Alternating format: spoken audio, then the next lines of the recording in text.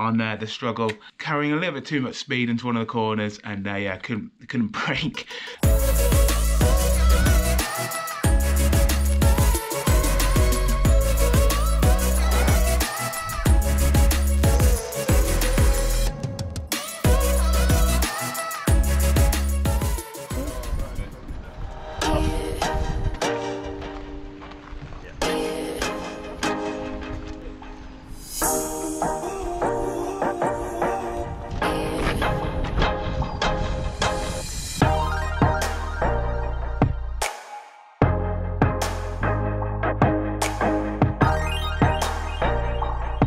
Morning, welcome back to the channel. Today I'm in the Lake District on a Vetist shoot. We're out here shooting a little kind of short video about like road riding in winter. So we've got a good team here, got 4 of us riding. We've got Lawrence and Ben on camera again, just like the last shoot I did last year.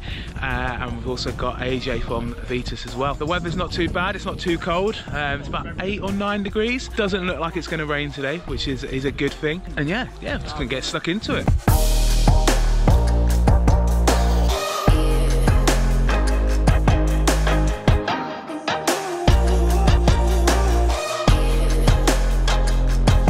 We are at the bottom of, I think, Rhino's Pass in the lakes on a wonderful January morning. It's blustery, it's been a bit wet, but we haven't been rained on yet. So we are riding as a bit of a group for a film that's going to come out from Vetist in a few months' time, about why we ride in the winter. And this is exactly why we ride in the winter, because you would definitely want to stop at the side of the road in the cold to tighten your saddle up, you know, take off layers, generally prepare, and ride up the second steepest hill in the UK with a block headwind. So that's why we ride in the winter time. How we did?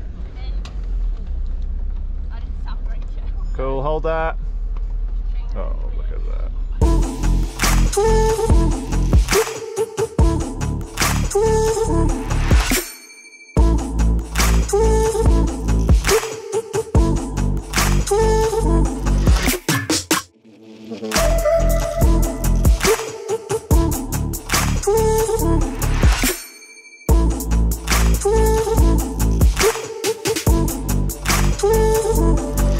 So yeah, we just did a shot climbing up this bit here. It's like the steepest part of the climb. It's like 25%. I was grinding it about 35 RPM. I bet I won't even use the footage as well. We enjoy watching us suffer. We just want flat stuff for the actual video. This is just...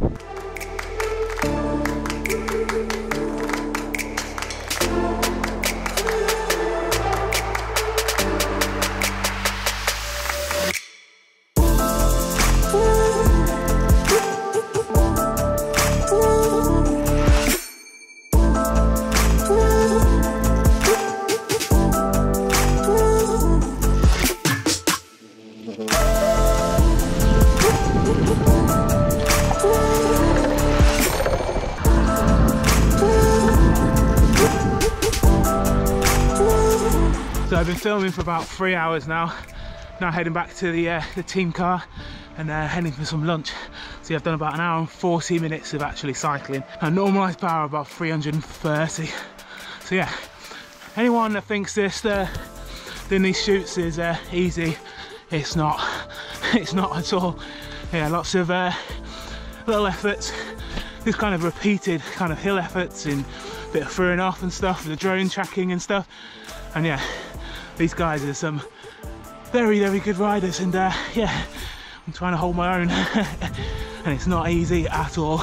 Looking forward to seeing this afternoon's location, because yeah, it's absolutely stunning around here. Like, yeah, it's a bit windy, but yeah, the views are magnificent. You go for it. We're now at location 2, this little road next to the lake. Yeah, just doing a little bit, going back and forth. It's about, yeah, only about 1.5 km or so. But yeah, at least it's nice and flat, away from the hills that we had this morning. At the 3rd location of today, at the top of the struggle. So yeah, just behind me here, there's a struggle, and yeah, you can see the lake down behind me there. Sun's going down, so probably the last kind of on location shoot of today. Today's been a great day actually. We started off the morning, some really steep stuff. It was windy, it was cold, it was chilly, it was pretty tough going, but it's been so good. Then we found a little bit of a closed road because there was some trees down. It was actually perfect because we managed to get loads of tracking shots out the van and stuff like that. It was really good. And now we're at the top of Kirkstone Pass with this beautiful sunset, amazing roads, and a ridiculous climb to finish off the day. So hopefully everyone's legs are feeling great. Even mine have been itching a little bit seeing the steepness of these hills. But I think it's going to be fun.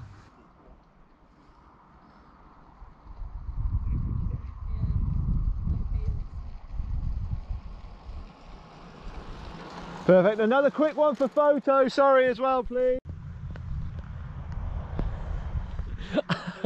We saw it on the drone. I know, We literally saw it on the drone. that didn't look like fun. 20 minutes, really. I can hold. Good morning. Day 2 of the shoot. This morning, I need to get my bike sorted because yeah, I had a little bit of a spill on the struggle.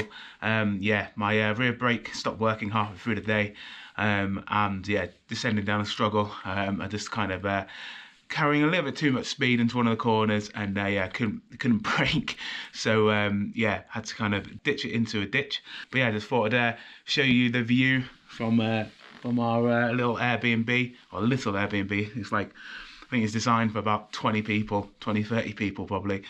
So many beds, and considering there's only 7 of us, you pretty much could choose a different bed every other hour. So yeah, you can see out down to so the lake here, Windermere.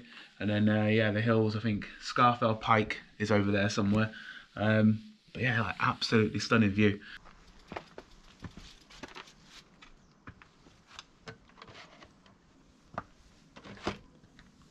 So we're in the same location as we were yesterday, but not like you can tell.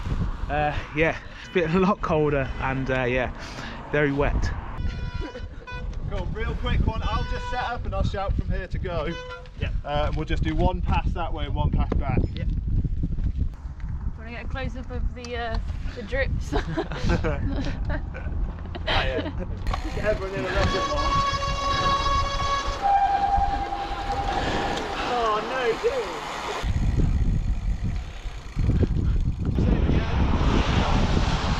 Just around the corner, turn and up and over, and then just pull into the van. I think I'm going to go somewhere along the side of this wall up here and shoot down onto you.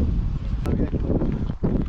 Just say, yeah, maybe get changed. How are you, Lucy? I'm okay. Just climbed a massive hill in the wind and the rain, but we're done for the day now. So That's a wrap on the 2-day shoot.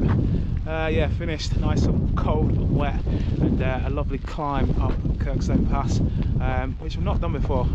Yeah, definitely come back and do that on a better day. But yeah, it's a nice climb. Nice consistent gradient pretty much from the bottom, which is yeah, it's not too steep, which is what I like. Yeah, that's it for today's video. Don't forget to like and subscribe, and I'll see you in the next one.